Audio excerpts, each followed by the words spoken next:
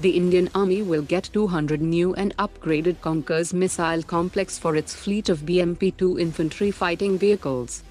India has issued a notam warning for a range of 3,490 kilometers in the Indian Ocean region, which is likely the test of K5 submarine-launched ballistic missile.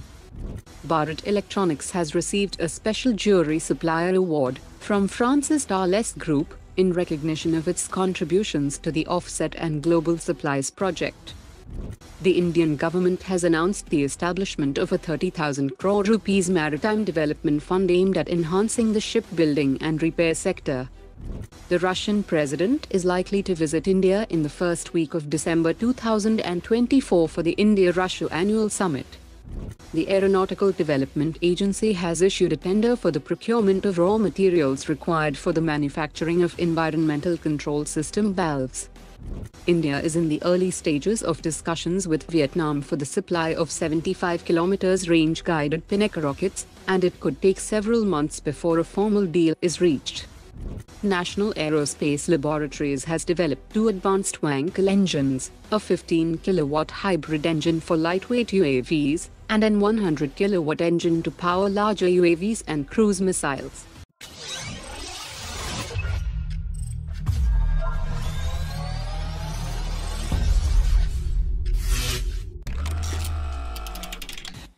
Russia's Tactical Missiles Corporation have offered its Kh-69 stealth cruise missile to the Indian Air Force as an advanced strike option for the Su-30 fighter jets.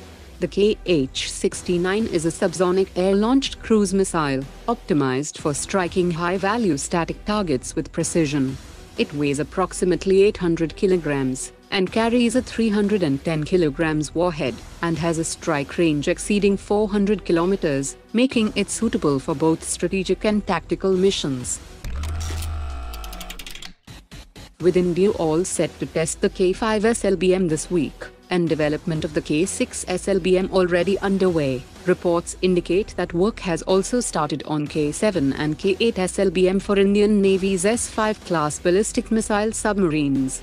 The S5 SSBM's larger size offers a strategic advantage, enabling it to operate farther from India's coast and maintain stealth while retaining global strike capabilities with K7 and K8 SLBMs with a range between 9,000 and 13,000 kilometers.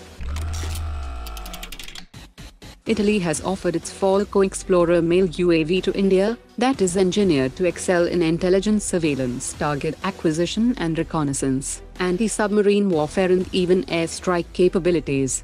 It has the ability to carry over 350 kilograms of payload, an endurance of over 24 hours, and accommodates several advanced sensors for multiple operational roles ranging from intelligence gathering to direct action missions.